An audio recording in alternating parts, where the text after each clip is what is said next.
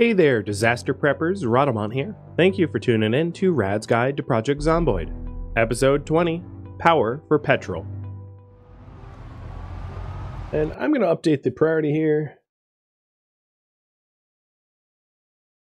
Find spare generators and storage. Spare generators are probably the easiest way to find them. There are predetermined locations on the map, because the loot that are inside storage containers and where the location of vehicles and things like that, that's all procedurally generated. It changes every time you play.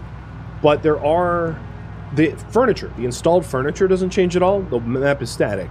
Which means that like every time you play Project Zomboid, all of the beds in the hotel are going to be the same. Same layout every time.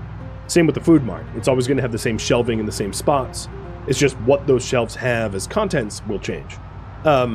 So my point is, there are generators that exist in predetermined locations in Project Zomboid, and then there are generators that you can just find in storage containers and garages. So the predetermined spots for generators are obviously a guarantee. I'm just not going to use any of those. For the most part, because like not a lot of them are around Rosewood, but also, you know, I want to do the scavenging for myself, not go to like known places. What do I have a degree in? I have a degree in IT.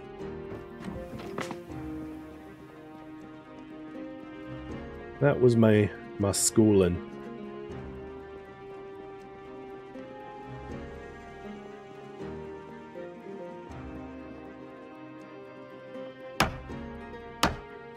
Okay, that's one metal locker. So given that I'm not going to be living out of a refrigerator, it might make sense to put the other metal shelving here. So moving this trash can to over here, and then eventually reworking the sink that's here to where the radio is held, so that the sink can be surrounded by 8 tiles of water above it.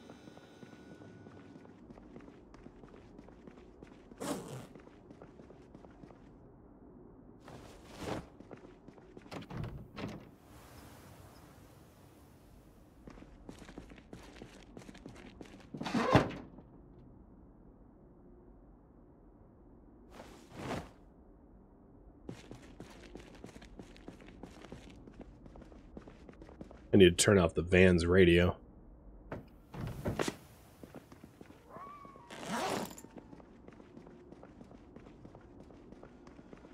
Another good way, if you're like in your base and you're somewhere safe, to limit the amount of weight that you're carrying, it's not necessarily unreasonable just to drop your backpack. Because most of the stuff in your backpack you don't need on you if you're going from point A to point B inside your own base. Right? It's like kind of unnecessary to have all that extra like tools and supplies. So that's a good way to shed weight. Now if I put it here, it kind of blocks the coffee maker. Maybe I'll put it back here anyway. So I do now have the tools to move around and dismantle these metal shelves, so I can set up a kitchenette much nicer. But I'll put the big storage sort of in the back. If I get a pipe wrench, I can remove that chrome sink, and then be able to plumb it up elsewhere.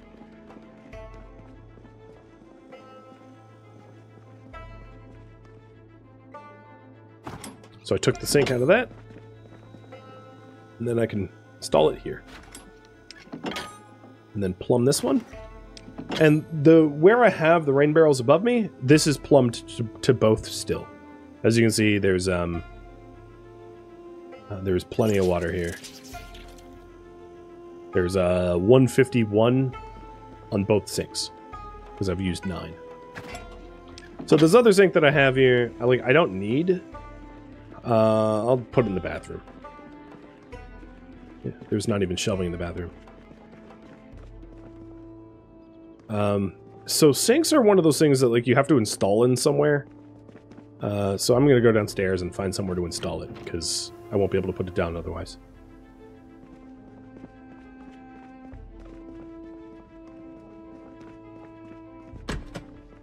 I've destroyed all the counters everywhere, though, so that kind of makes this difficult. I can put it in a washer and dryer, I suppose. It just needs to go somewhere that has storage space. Or a trash can. I could have trashed it. They're not special. I mean, they're crumb sinks everywhere.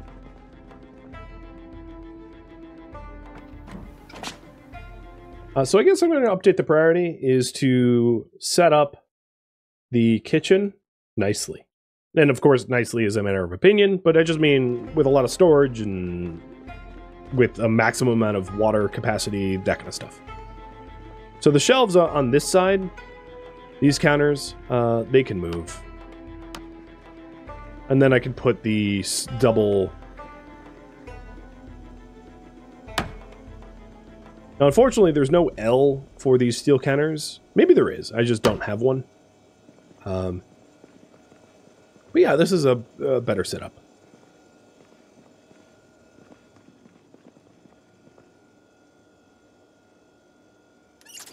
The sink's kind of far from the stove if I'm making soups, but it's not enough of a... It's not far enough away that I think it would be a problem. Okay. And that adds 50, 100 to 150 storage that I potentially could use. I will probably want to move the floating radio and mugs that are now weird. Put the radio there. And I'll actually, in this shelf under the radio, what I'll do is I'll keep all of the utensils. So, knives and pots and pans and the like. And then the next one over I can keep cooking ingredients like salt and pepper. Which is always nice to have. Now the shelving in the back here, where the microwave is, and where the... actually, that's probably a better place for cooking ingredients, because it's right next to the stove. So eventually I want to put the metal shelves under where the microwave and the coffee maker are. And probably move the coffee maker next to the sink anyway.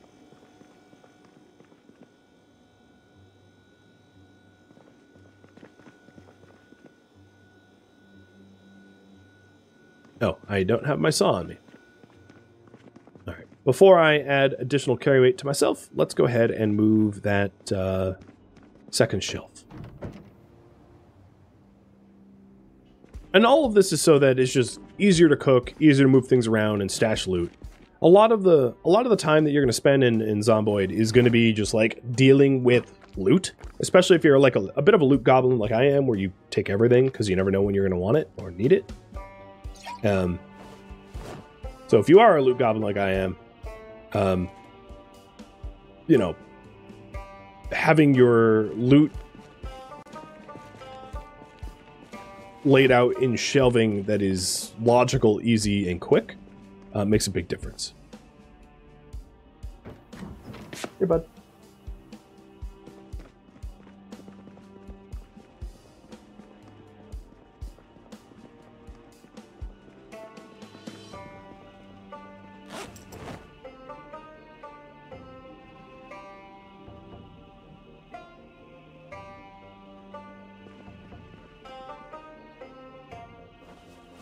All right.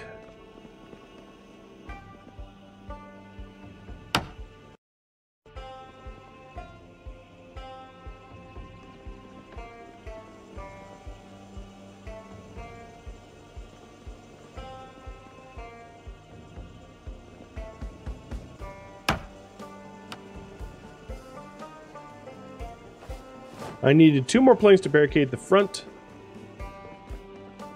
So that's perfect. Has the helicopter shown up yet? Yes.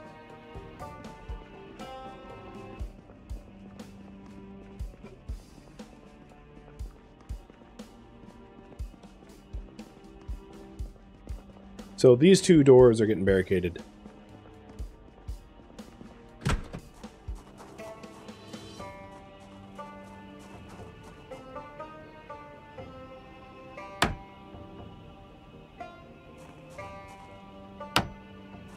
And now, it'll be a lot harder for zombies to get in. Except for the unbarricaded ones. So, most of the remaining junk around here can be cleaned up at some point. A lot of it is non-carpentry. Like, these boxes aren't carpentry boxes. So, I would have to pick them up and move them, because they don't break down into parts. Same with the trapezoid shop shelves. But that's not something I need to do right now. It's like a to be done at a later date.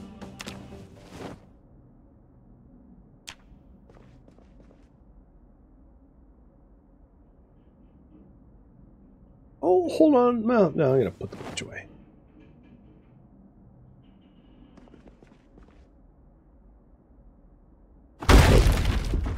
I don't know what I broke. No idea. I fast forwarded through it and... Did I break the sink? Yeah, I broke the sink. Sink's gone. Okay, well, I don't need to worry about that then.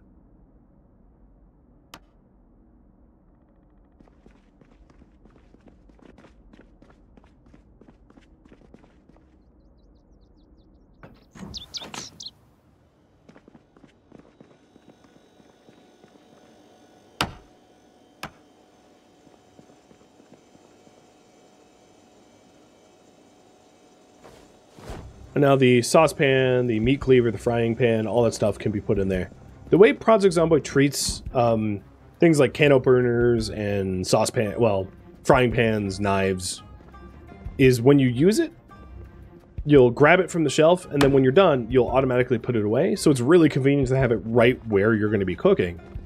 So that you can, if I wanted to like slice up ham or a watermelon, if I'm standing next to where the meat cleaver is, I'll just be able to slice it up. If I don't have a knife on me, and then I put the knife back. So, it's very handy. I don't maybe love how the sink is covered up by the storage shelves, though. Because it's a little bit harder to see. So I think maybe putting these shelves back horizontally here, and then moving the metal locker, makes more sense. The thing is, there's a break chance for this metal locker, so the more I move it around, the worse it is. But maybe this metal locker would be good as like a gun locker. Kind of has that like gun locker look to it. So I could put that in here as like a gun locker. Because I was low on gun storage space anyway. That's why I had the shotgun across the bed.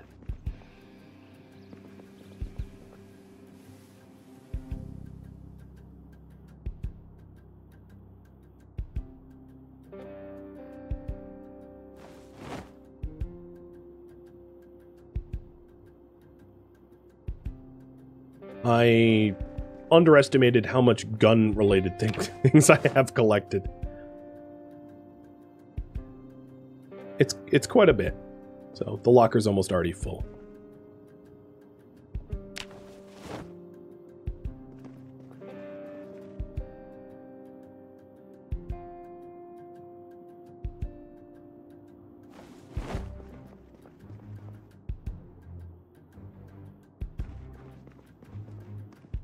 I will say, if you want to use guns, it does help to have what would otherwise be a very silly amount of ammunition, because the amount of attention you're going to draw by firing off firearms is a lot. So you should have the munitions ready to deal with the consequences of very loud gunfire.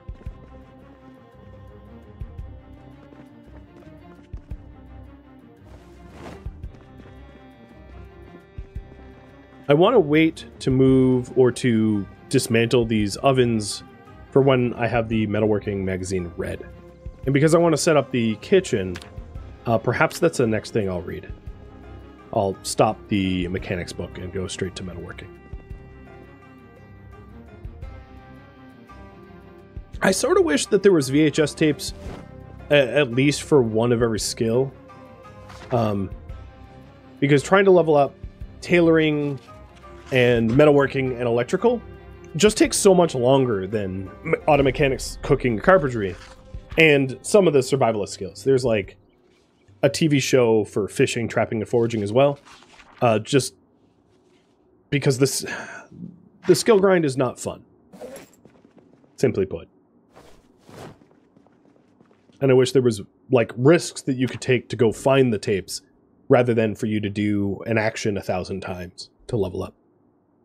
Just doing an action 1,000 times to level up gets a little old, especially when you are new to the game and you constantly die. Having to grind out the experience to be able to hotwire cars if you don't start off as like a thief, a car thief, it gets to be old pretty quick.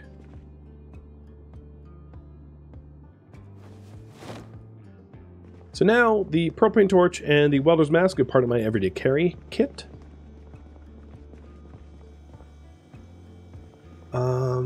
Let's listen to the radio while I read. See if we're losing power today. Oh, this radio doesn't even have the emergency channel yet. So adding preset. Emergency for 103.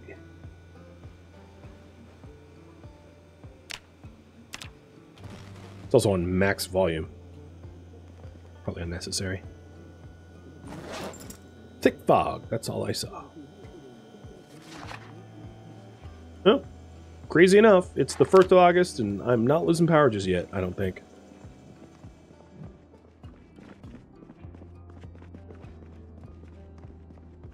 There is a mod that adds books and tapes for the rest of the skills. Yeah. I mean, there's mods for everything, right? Like, you could also...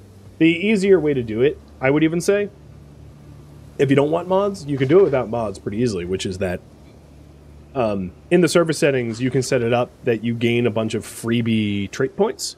So if you wanted to be a carpenter, metalworker, electrician, like, you kind of could, sort of. If you gave yourself, if you changed the server settings so that you had, like, you know, as many trait points as you wanted, you could take a ton of skills that would add not only to your base level, but you would level up a lot faster. Because some of those traits allow you to level up pretty quickly. So for instance, if you are a mechanic in game, I think you start off with like level 2 or level 3 mechanics, but you also level it up like twice as fast.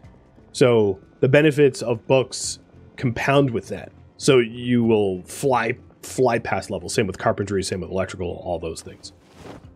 And it makes it a little bit more tolerable, I think. And that wouldn't even require mods, just a modified server setting.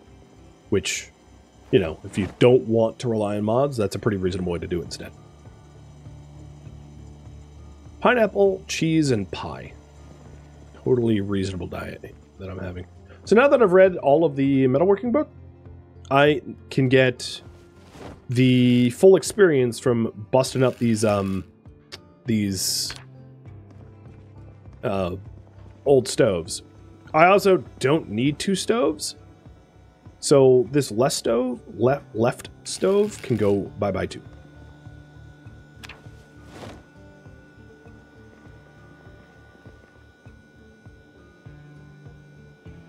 Keep in mind, whenever you do welding type stuff, you will, by default, take off your helmet and whatever else is on your face to adorn the welder's mask.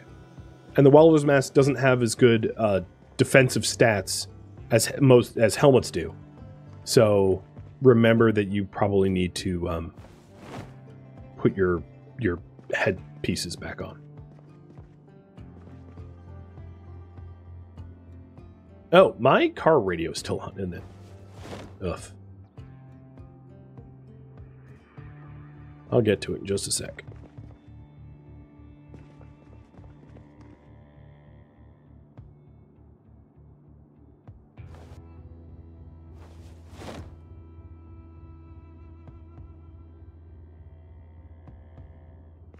There we go. I think that's a nice layout, and then we need one more shelf there, and we're kind of all set. I could also maybe move the plumbed sink here, next to the stove. That would be the most convenient. And that's like not a reasonable thing to do. So perhaps what we could do is, if I get my carpentry up to level 7, we'll do that. I'm not going to make a point of it because it will require some grinding. But if we do find ourselves with some extra carpentry skills, I'll make the larger barrels and then move the kitchen sink to right next to the stove. And that way it's going to be a lot easier to make soups and stews, things that require water. You don't have to run across the room every time. So the metal sheets can also be used to barricade things up and also used to repair. So I can take this metal sheet and barricade doors with it, or repair metal car body stuff. I don't have a lot of metalworking skill, so I don't think I'm going to be able to do much in the way, but if I had screws on me, I could repair the hood, for instance, a little bit with the metal sheet.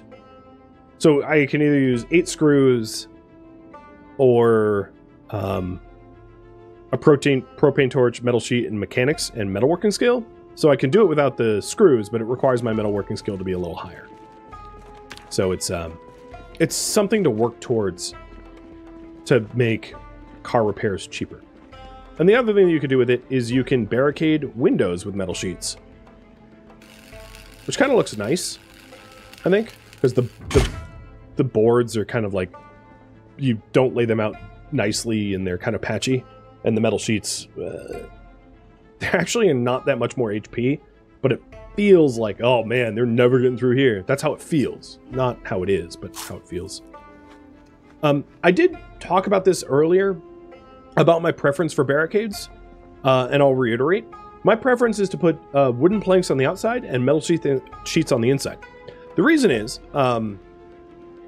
when you can't see the HP of the barricades, so if you only use metal barricades, your metal barricades could be at 100% HP or 1% HP. And if they're at 1% HP, like one more hit from a zombie and they're gone. And you wouldn't know it. Whereas the wooden planks, because there's 4 of them, every plank that's missing is another 25%. So putting the wood on the outside means that you can survey your outside barricades and say, oh, this barricade, this wall got attacked, or this window rather got attacked because it's missing a plank, and replace the plank. And you've now brought your external barricade from, let's say, 68% up to, you know, like 95% or something like that. Whereas if it was all metal barricades, there's no maintenance to be done until the metal barricade's completely gone and your total barricade is like halved. So if you only have metal on the outside, as soon as that metal barricade's gone, your base is open, right? So I really like to do it the wood on the outside, steel on the inside. That's my preference.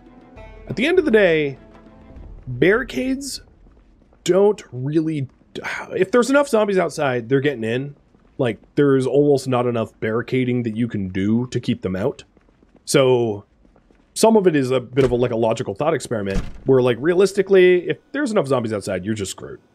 You know, you're just screwed.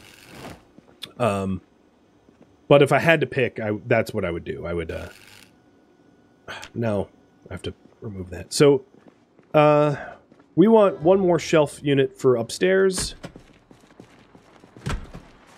And, let's see here. Aviator. Oh, don't throw the hard hat out. Let's favor that as well. So I'm throwing the chrome sink out. Throwing out the kitchen sink. Soulblader, thank you for the resub. But I would like to get my metalworking up, and because I live next to a laundromat, it's actually really easy. So I probably want to leave like one washer and dryer undestroyed so that I can actually use it for myself. And I think... There we go. So we'll leave... This is a clothing dryer, so we'll leave the furthest to the window intact. And everything else is going to get broken down. And I am out of propane. I think. So that's how fast your propane goes. Actually, where is my propane torch? Yeah, it's just out of propane.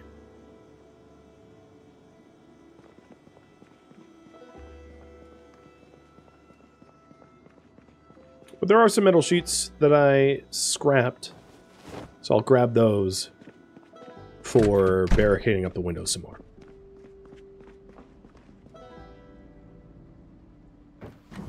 So metalworking is almost level 1. Electrical's getting close-ish.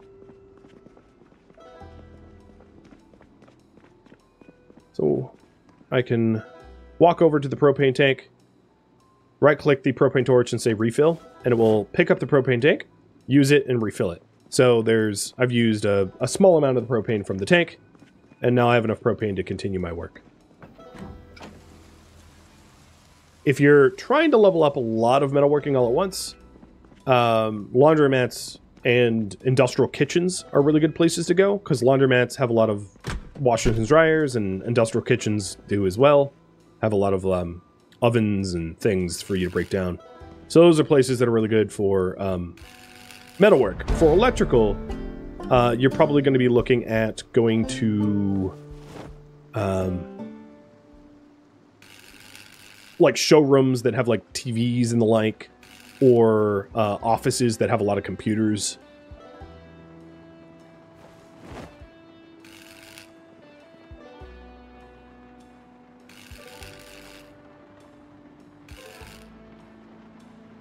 And that's where map knowledge plays a huge role, because the more map knowledge you have of like the good places to go to, the far easier it's going to be for you to obtain the levels that you're wanting to obtain, because you just waste less time going through houses, you know, breaking down one TV at a time per house, which is time consuming and it sucks.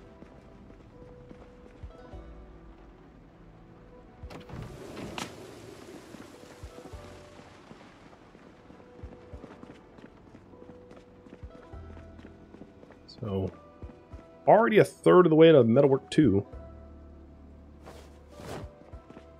And with the metal sheets that I have, now that I have Metalworking 1, I can repair the hood of that car.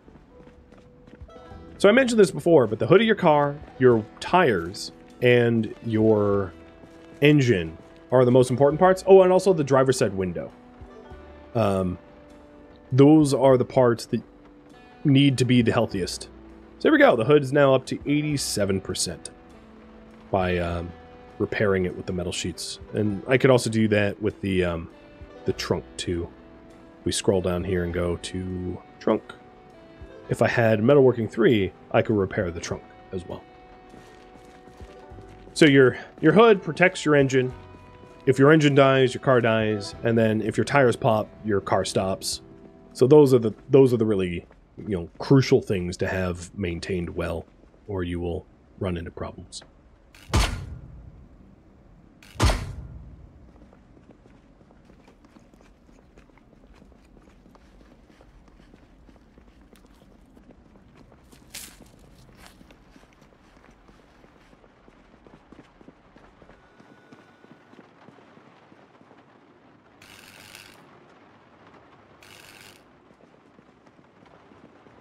How much propane do I...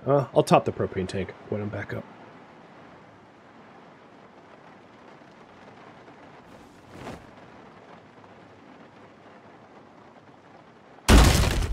And I broke it. Carpentry 6, and I'm still breaking things.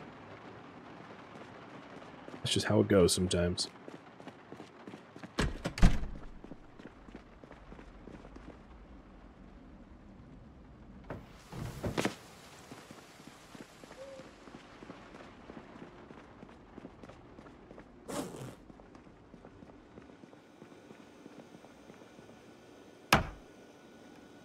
Okay, kitchen's looking pretty good. I'll move the food onto the shelves, and then I can take on some new tasks.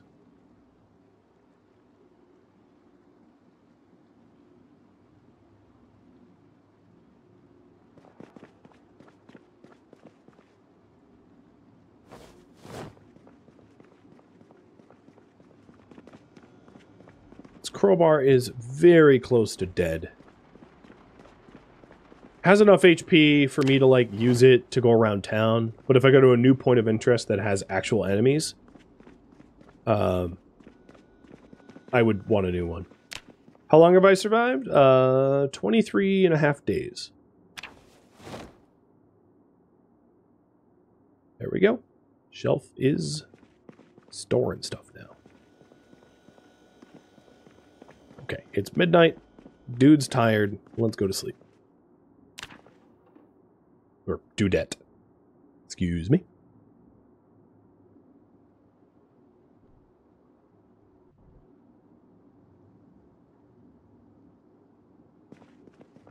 I just missed the radio broadcast, probably. So what I'm going to do... Oh, no, here we go. We're keep catching the tail end of it. Crazily, it had nothing about whether or not I'm going to lose power. So, the plan now is to get... let me update the priority. Get backup, or get extra generators, and possibly a car jack. Those are the things we want most. So the extra generators, one, I definitely want to install at the gas station so that I can have running power at the gas station for when I want to refuel. And then another one on the roof so that I can swap between the two. And if I really want to get crazy, what I could do is I could set up generators around the edges of the roof if I want the street lights on. Because sometimes it's really nice to have a very well illuminated base with street lights all around it so that you have superb sight lines of zombies at night. Because nighttime, they can really sneak up on you, especially if you're tired. Is there an end game to this game, or do you mean this run? The end game... There is no goal in Project Zomboid. The whole preface is that it's like, this is how you died, so you play until you die. That's sort of how it's designed. Yeah. The end is you dying. Exactly. And if you survive, that's cool, and you have to come up with your own ideas of what to do. They are... The next major patch that they have teased and is supposed to add in a lot of, like, additional things to do for long survivors. Because my biggest critique of Zomboid right now is that if you live a long time, you run out of interesting things to do. You become... It becomes...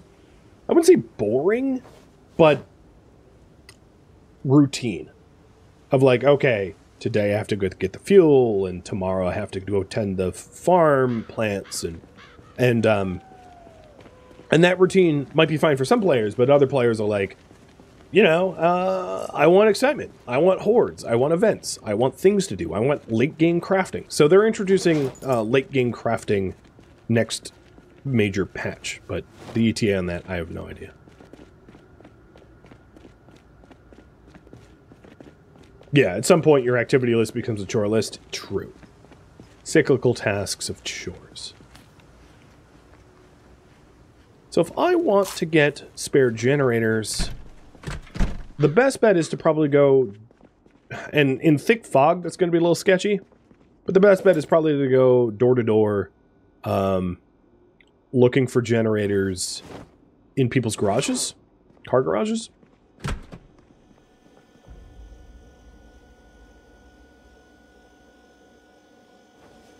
So I'm taking a little extra food, topping up my water, and heading out. That's something of an issue for the game genre as a whole. True. Most sandbox survival games, similar to Zomboid, once you live a long time, you just run out of things. The other thing that I did not do is put this stuff away. So I'm going to use the dump box, the dump shelf there. Oh man, I have to reselect everything.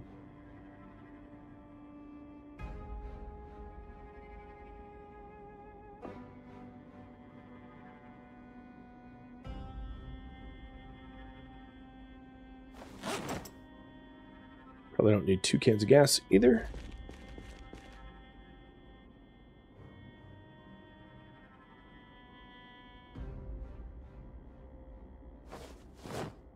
So as you can see, I have a lot of stockpiled gasoline. I'm not too worried about my gas supply when the power goes out.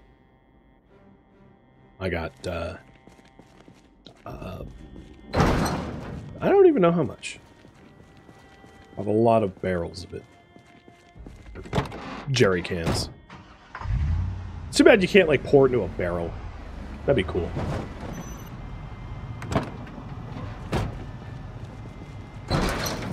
So where am I headed?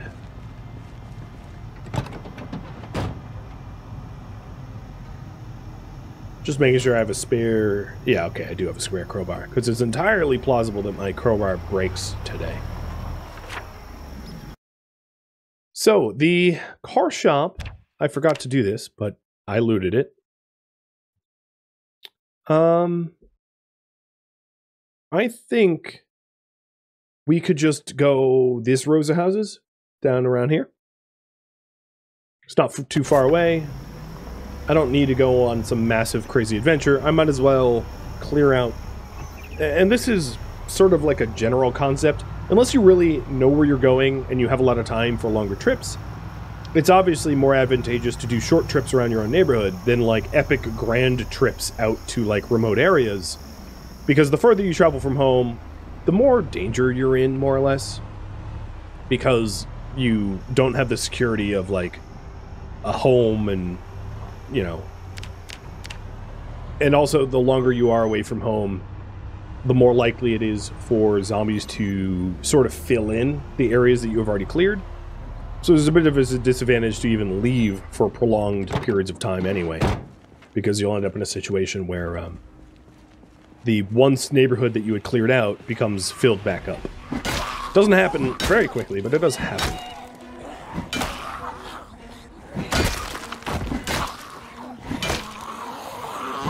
Oh, Ray, it's surprising that you're still panicking.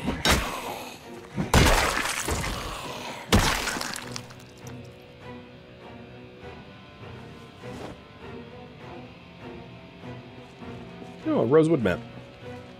I could have used that on day one. My favorite melee weapon is obviously the crowbar. I use it a lot because the thing is very reliable, is the fact that it has more durability than like any other weapon by like a factor of 2 or something. Maybe 3. It's so tough. And nothing is worse than having a weapon break on you in the middle of like a frenetic battle. So crowbars are amazing. They don't do the most damage. One of the reasons why I also really like them is their swing speed is pretty good. Swing speed is actually, in my opinion, less about being offensive and more about being defensive. Because slow swing speed weapons, like, let's say, the wood axe, which is not an unreasonable weapon to use, because, like, the sledgehammer is way slower swing speed, but it's so slow that it's, like, honestly an unreasonable weapon to use, because also you swing it, like, 8 times and you're just exhausted. For a weapon like the wood axe, because of its swing speed, if you do happen to miss your target, the enemy, the zombies, have enough time to close the distance between you and that they might hurt you. So weapons that swing slowly, I find kind of dangerous to use, because it can open up opportunities for you to have your defenses down, where you're not then able to push or whatever. Another really good weapon, which is very easy to source, would be spears, of course, because you can. If you're around trees, you functionally have an infinite amount of spears. So, spears are another favorite of mine. They're just spears on survival difficulty can be OP as well. So the thing about spears is, spears alone, wooden spears, are really nice because their attack range is really high. It's just they don't kill groups all that effectively. But as soon as you attach something to the end of your spear, depending on what you attach, it becomes devastatingly powerful. So if you attach a screwdriver, obviously it's not that much different than a spear. But if you attach a machete to the end of the spear, you are all of a sudden Lubu from Dynasty Warriors, and you can kill hordes of zombies with no effort at all. It's ridiculous. If you have multi-hit enabled. Because the machete does a lot of damage, and the spear has a lot of range, and a lot of damage and a lot of range is ridiculous. So, spears with machetes on the end of them would be another favorite of mine. Of course, it's a very... The requirements of that mean that I wouldn't ever use it on Apocalypse difficulty necessarily, because the lack of multi-hit, and machetes are rare enough.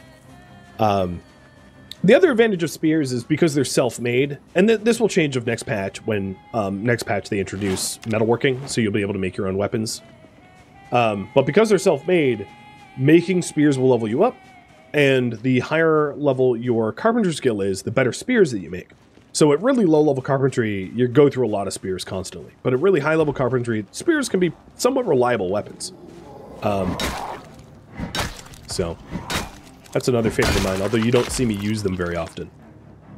Just because, compared to crowbars, they're a lot less convenient. Because I can pick up one crowbar and it's good for a week. Ooh, here's a generator. Whereas, like, I might go through, you know, in that same week, like, 10 spears. Or something like that. Farming magazine, I already have. Alright, well, I was after extra generators, so here's one.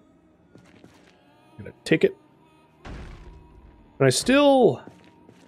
The last thing... I mean, I don't have a sledgehammer, and that's pretty typical. Sledgehammers are one of those, like, you know, the really rare items that, like, you just don't find very often, unless you're lucky. Or you're going to high-value points of interest that have very high likelihood of getting sledgehammers, like constantly going to giant warehouses or hardware stores. Yeah. So what I want to do is I want to get to the... Well, I guess I have a gas can in my trunk, so it doesn't really matter. But setting up the generator at the gas station is going to be really nice. And I still want one more for a spare generator for my... for the roof.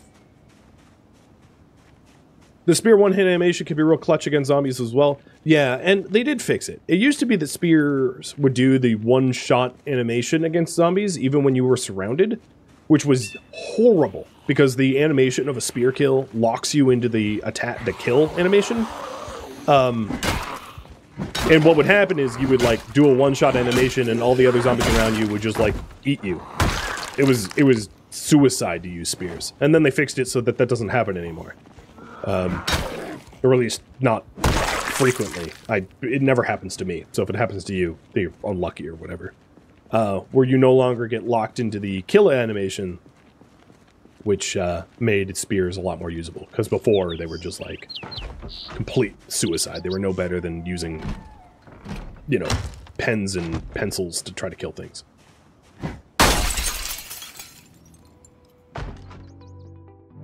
Thank you for tuning in to Rad's Guide to Project Zomboid, which originally streamed live on Twitch April 18th. If you have any feedback or questions for me, let me know in the comments below. If you would like to catch a live stream of mine, Rhadamant.com has my stream schedule and countdown timers to upcoming streams. If you would like to join my online gaming community on Discord, Rhadamant.com has a link to it, as does the description of this video. Thank you so very much for watching, and a special thank you to my Patreon patrons, Twitch subscribers, and viewers like you that support the channel and made it all the way to the credits. Thank you so very much. I hope to catch you next episode or an upcoming stream. Farewell, my fellow zombie survivors.